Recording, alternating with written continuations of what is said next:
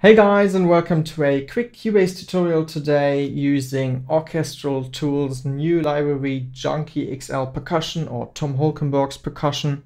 He approaches drum programming quite different than other percussion libraries do, and it was quite difficult for me at the beginning to adapt this library to my workflow because I like to play in rhythms on the keyboard like I would with the drums. And yeah, that's not possible here with this library. Let me show you why, and then let me show you how I fixed stuff. So if we go to a different percussion library, actually here, Cerberus by Audio Imperia, we can see on this rhythm here that it doesn't matter which note we press, it always triggers the same samples. But what does matter is the velocity down here. So if I play this library, this rhythm, and I just move these notes here all to the same note,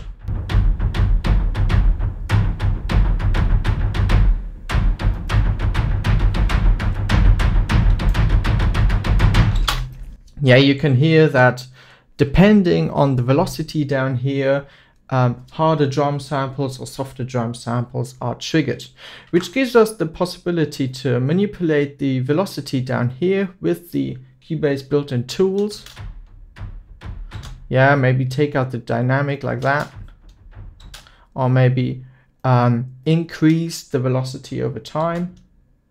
Yeah, starting soft and then getting loud at the end.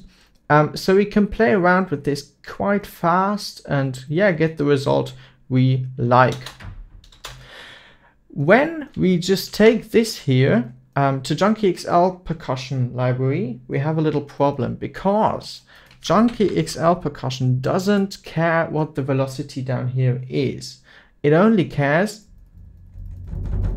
how high the note is you play, which has the advantage that you always know which sample gets triggered. Yeah, because it's always the same sample on the same note, yeah, which you can hear when you play the same note over again. You've got this machine gun effect, which we don't really like, but you've got complete control over the samples you would like to play. So if there's a sample in here you don't like, you just avoid it by shifting that note up, and you have to fiddle around with the velocity down here, which can be quite a pain on some libraries that maybe have some broken or noisy samples in them. The disadvantage is we can't use these Cubase internal tools here, yeah, to quickly adapt this thing.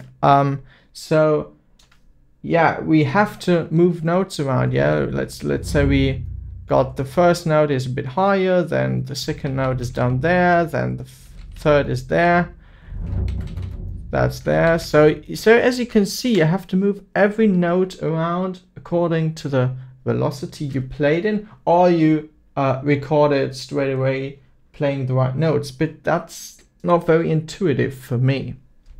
So I came up with a Cubase logical editor preset to compensate this and move around these notes according to the velocity, which yeah, is on a hotkey, as you can see. So these notes here will always follow my velocity. So no matter what I do, increase that, increase the dynamic, decrease the dynamic again, pull that up, pull that down. Notes will always follow what I do in this velocity, and I don't have to go into the notes and pull these down and pull those up and those up. Yeah, it's a much faster workflow for me to just use the Cubase tools, put that on a hotkey and just let Cubase do its magic. So how does this logical editor preset work? Well, we go to MIDI, we go to logical editor.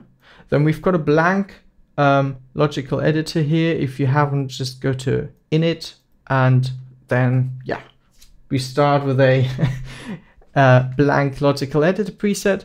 So what we want is we want to have type is equal to note because we want to change notes. Then we add another row. we go to value 2, which is velocity. Velocity is inside the range of, well, 1 to 127. You don't have to have this line, but I like to have it in case you got a specific region of notes here you don't want to have. So maybe you just don't want to adapt notes under the velocity of 30, then you would just type in 31 here. Yeah, but let's just pick all notes we've got. So down here we want value 1 should use value 2. Then we add another row. Value 1 is divided by 3, and then value 1 adds, well, add 55 to value 1, which basically, I just tried around fiddling with these values to find the correct values to move this up and down. If you want to have all of those notes here moved further upwards or further downwards, just increase or decrease this number down here. But this was what I found the most functional. Okay, down here we want a function transform, and yeah, then you can play around with this and hit apply, and this thing here just will follow what you do. You can save it by pressing store preset up here. Let's just call it Junkie XL, JXL. Press save. Then we can go into edit, into key commands. Then we can add a new macro. Let's just name that JXL. We'll search for JXL logical preset editor. Where do we have that? Process logical preset should be somewhere here, that JXL. And then we add that command to our macro down here. And then we type in a key we like to assign that to the macro.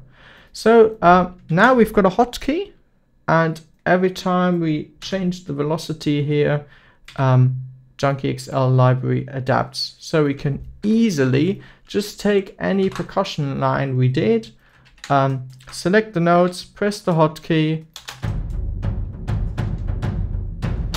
and our Cubase macro has done its magic, or we just decrease the velocity down here.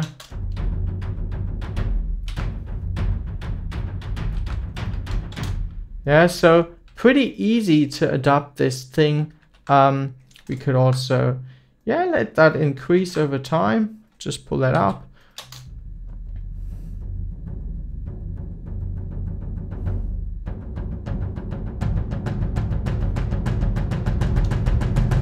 So what you have to look out for when using this method is that you don't have the same notes triggered after each other. So for example, let me just check if we've got that somewhere here. No, actually we don't.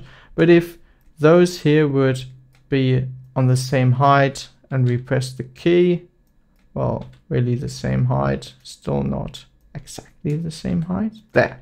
Yeah, then this would sound like the machine gun effect. Because it's the same sample, then you just go into here and, well, adapt that to your needs. Hope this helped you. Speed up your workflow a little bit, because now you can just play in your percussion rhythms on the keyboard like you would with a real drum, and don't have to bother with the different keys in the height, and you can adjust very quickly using Cubase internal tools here, and don't have to move around all the notes to get the result you want. Take care, and hope you like this little Cubase tutorial, and see you next time.